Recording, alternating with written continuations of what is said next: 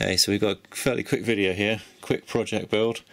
I saw this on eBay and just had to buy it. It was the most crazy bike ever. It reminded me of my old Lotus bike, the Chris Boardman time trial from the obviously Tour de France. I think it was 1994 or 95, maybe 96, I might be wrong. Anyway, it was the quirkiest bike ever. Before obviously you see I changed the rules and banned it, but this American company called Ventum have remade it and I just had to have it, so I crazily bought it. This was about a month ago and this is the build and the obviously assembly of it. Okay guys, the box has arrived. I think it's from eBay, I'm not sure. It's got all the custom stuff all over it, which is now paid. So I'm looking forward to opening this one later. Radical Velo. Oh.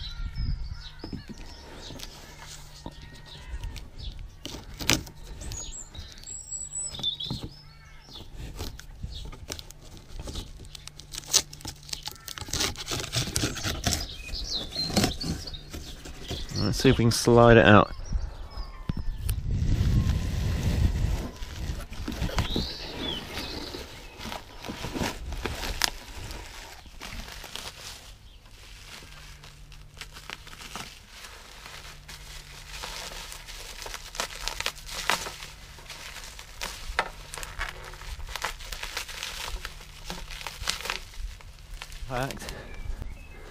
Pretty good condition.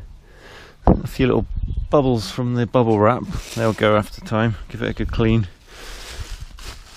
Yeah, pretty mental machine this. Should be good fun to build it up and get it on the road. Yeah, looking forward to it guys. Post, the aero bars, front fork, the integrated aerodynamics, which is pretty cool. I think it's going to be a fun build, this one. Very, very sleek design. You can see from the back, it's like a blade. The Lotus used to have the brakes here, but obviously this one's integrated underneath with much better aerodynamics. Just got to choose which wheels really now to have on it. Not really sure. Thinking of maybe Cosmics. But quirkier would be like the old Head 3, isn't it? The tri-spokes, but not sure with like side winds with that, 'cause it's a very thick solid frame, isn't it? If you look at it from the side, imagine on the front line or straight line, it's like a rocket, but I don't know how it's going to handle. I'm gonna pretty much aim to use it for everything really. Daily rider. Just about to drop the bike off. It managed to fit in there. So we're off to Summer Court. Hey dude, so we're back. It's a week later. I've come to pick up the black machine, as you could call it. So hopefully be picking it up in the next few minutes. It's got the souped up group set and everything, which is very nice. All brand new. Just got to get it in the car now. I brought the smallest car possible to put it in. Just leaving Clive Mitchell's cycles. Handy carpets as well, if you want a carpet while you're bike riding. So home's that way. Joys of having the smallest car in the world. It just fits in. It's got my greasy fingerprints all over it now. I was worried I was going to have it hanging out the back, but luckily I just got it inside. I got the forks in the back of my head, but that's the sacrifice I'm willing to take. Maiden voyage today. Never ridden a TT bike before. Well, not one, maybe 10 years ago for about 4 miles. So it should be an interesting experience. So you can see everything's been set up. Got a 5339, 1128. So it should be a nice combo for around here. It's quite hilly. All electronic shifters. I even got the ones here with the brake levers as well, just to be. I suppose it's just easier, isn't it, when you're climbing? But yeah, nice package. Very aerodynamic. Okay guys, it is so windy. I keep catching crosswinds and stuff. and the handlebars are so narrow. It's the slightest crosswind and you think you're gone. So I'm going to take it very easy. I think the wind's going to pick up on the main roads, so I'm just going to have to be super careful with this. Excuse the traffic. It is such a weird bike. It's so aerodynamic. It just doesn't want to turn. I think that's probably what I'm feeling as I'm riding along. It catches the slightest bit of wind and it's such a deep section frame. It sort of takes you, but the bike fights it. It's like the bike's so stiff it doesn't want to steer at all. I've got the next section coming up, which is 4 miles now of main road. So I just hope it behaves itself. I haven't dropped into the aero bars yet. I'm too scared. That is paradise. Look at that water.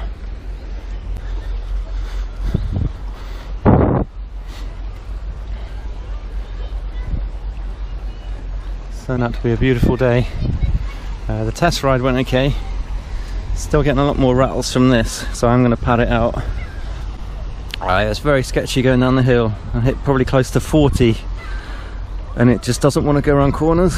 It wants to just go straight, which is worrying. So it's going to take a bit of getting used to this. It does not handle anywhere near like a road bike. Okay, just been to the pasty shop. Fortunately, I haven't got any pasties in, so I've got to wait half an hour. So I went for another quick burn. Obviously, still getting rattled from here, which is annoying, but foam pads will sort that. It's very hard on a lot more weight on the front on this one. Still haven't tried these. I might muster up the courage later. Just feels really weird. Okay dudes, I've improvised. I put some bits of tissue there and there. Tapping it now, it doesn't make any noise. Obviously put like a strip of foam, black foam down there, I reckon. That'll work. T-minus 20 minutes for pasty time. Well, the padding worked on the water bottle. I'm sure there is a better way of doing it. We'll get some foam. So far I've done about 5 miles, I reckon, maybe 6.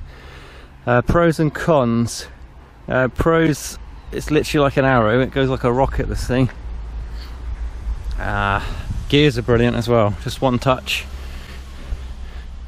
Just tap the buttons and up and down. Same on these. The integrated storage is brilliant. 1.4 litres of fluids in there, all nicely aerodynamic as well. Cons, there's a few. When you're riding it, it doesn't feel at all like it wants to go around a corner at all.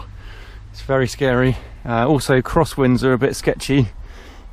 I'm still getting used to those. It literally just wants to go in a straight line, and if you turn, it's fighting you. It's like someone's got their hands trying to stop you turning. But once you get over the initial shock, you can sort of start not throwing it into corners, but it will obey. We have a Dalek there. You will obey. I think obviously the deep wheels don't help with the fact that it wants to keep going straight. But yeah, aside from that, the seat's not the most comfortable, but then it is obviously a time trial. There's also a lot of weight on the front, on your arms when you're riding it. I didn't realise how far forward it pushes you with the geometry. Obviously, having never properly ridden one before. I did have that crazy idea about putting drops on it. I'm so glad I didn't now. So glad. It would just literally, you'd be right over the front of it. It would be so uncomfortable. I've yet to ride up a hill on it yet, which is quite frightening. So that'll be coming later, but I'm gonna grab my pasty now, about 5 minutes, and they'll be ready. But yeah, amazing machine. Just hope I get home in one piece. There's not too many winds